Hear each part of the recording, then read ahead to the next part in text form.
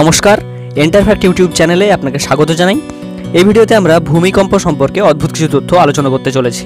তো চলুন ভিডিওটা শুরু করা যাক। এ পর্যন্ত সবথেকে ভয়াবহ যে ভূমিকম্পটি হয়েছিল সেটা হয়েছিল চীনের সানসিতে, আর এটা ছিল 23 জানুয়ারি 1556 সাল, যেখানে একসঙ্গে প্রায় 8,30,000 মানুষ মারা যায়। সমগ্র পৃথিবীর নিরিখে দেখা যায় যে প্রতি বছর গড়ে প্রায় 8,000 জন মানুষ এই ভূমিকম্পের ফলেই মারা যাচ্ছেন, এবং গত 4,000 বছর আগে পর্যন্ত অর্থাৎ 4,000 সাল নিয়ে এ পর্যন্ত প্রায় 13 মিলিয়ন মানুষ মারা গেছেন। 2004 সালে যে ভারত মহাসাগরে ভয়াবহ ভূমিকম্পটি হয়েছিল সে কথা আমরা অনেকেই জানি, এবং তার ফলাফলও স্বচক্ষে আমরা দেখেছি। তবে একটা মজার ব্যাপার হলো, এই যে ভূমিকম্পটা হয়েছিল, এই ভূমিকম্পের ফলে যতটা এনার্জি তৈরি হয়েছিল সেই এনার্জির ফলে, অর্থাৎ সেই এনার্জিটাকে যদি ব্যবহার করা হয় তাহলে প্রত্যেকটা ইউনাইটেড স্টেটের অধিবাসীদের 3 দিন ধরে বিদ্যুৎ সরবরাহ করা যাবে। গড়ে দেখা যায় একটা ভূমিকম্প মাত্র 1 মিনিট ধরেই স্থায়ী হয়।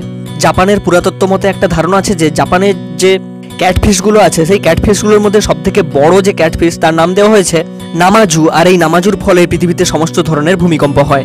ক্যালিফোর্নিয়ায় অবস্থিত পার্কফিল্ডকেই বলা হয় the earthquake capital of the world, কারণ এখানে একটা ব্রিজ আছে, সেই ব্রিজটার নিচে 2টো টেকটনিক প্লেট বিভেদ হয়েছে। এই তথ্যটি হয়তো আপনারা সবাই বইতে পড়েছেন, কিন্তু তবু আমি একবার বলে রাখি, ভূমিকম্প শুধুমাত্র প্রাকৃতিক পাত সঞ্চালনের ফলেই হয় না, ভূমিকম্প মাইন টেস্টিং বা ধরুন নিউক্লিয়ার টেস্ট, আগ্নেয়গিরির অগ্নুৎপাত ইত্যাদির ফলেও হতে পারে। প্রাচীনকালে গ্রিস দেশে মানুষের মত ছিল যে সমুদ্রের ভগবান পোসেইডন যখন তিনি রেগে যান তখন তিনি আর্থকোয়েক অর্থাৎ ভূমিকম্প ঘটান। ভূমিকম্প যখন সমুদ্রে হয় তখন আমরা তাকে সুনামি বলি, আর এই সুনামিতে ফলে যে জলোচ্ছ্বাসের সৃষ্টি হয় সেই জলোচ্ছ্বাস সব দিকে সমানভাবে চাপ দেয়, আর এই চাপের পরিমাণ ঘন্টায় প্রায় 600 মাইল পর্যন্ত হতে পারে, এবং এই জলোচ্ছ্বাসের উচ্চতা 100 ফুট পর্যন্ত হতে পারে। কিন্তু এ পর্যন্ত ভূমিকম্পের ফলে সবথেকে বড় যে সুনামিটা হয়েছিল সেই সুনামিটা হয়েছিল 1771 সালে জাপানে, আর এই সুনামির ফলে যে জলোচ্ছ্বাসের সৃষ্টি হয় সেই জলের উচ্চতা ছিল 278 ফুট। মাটির নিচের যে টেকটনিক প্লেটগুলো আছে সেই প্লেটগুলো বছরে মাত্র 17 সেন্টিমিটার পর্যন্ত সরতে পারে, তবে এই প্লেটগুলো 20 সেন্টিমিটার সরলেই বড় ধরনের একটা ভূমিকম্প সৃষ্টি হতে পারে। 1906 সালে ক্যালিফোর্নিয়াতে যে ভয়াবহ ভূমিকম্পটি হয়েছিল সেটি হলো প্রথম ভূমিকম্প যেখানে বড় বড় বিল্ডিংয়ের ধ্বংস হওয়ার ছবিটাকে ক্যামেরাবন্দি করা সম্ভব হয়েছে। বর্তমানে বিজ্ঞানীগণ মনে করেন যে পশু পাখিরা ইলেকট্রিক্যাল সিগন্যাল ধরতে পারে, ফলে তারা কখন ভূমিকম্প হবে সে সময়টাও বুঝতে পেরে যায় আগে থেকেই। আমি একটু আগেই বললাম একটা ভূমিকম্প গড়ে 1 মিনিট ধরে স্থায়ী হয়, কিন্তু এ পর্যন্ত সবথেকে বেশি সময় ধরে ভূমিকম্প যেটা হয়েছিল সেটা হলো 2004 সালে ভারত মহাসাগরে ঘটা ভূমিকম্প। এটা প্রায় 10 মিনিট ধরে স্থায়ী হয়, এবং এতে ভারতই বেশি করে ক্ষতিগ্রস্ত হয় এবং শ্রীলঙ্কা।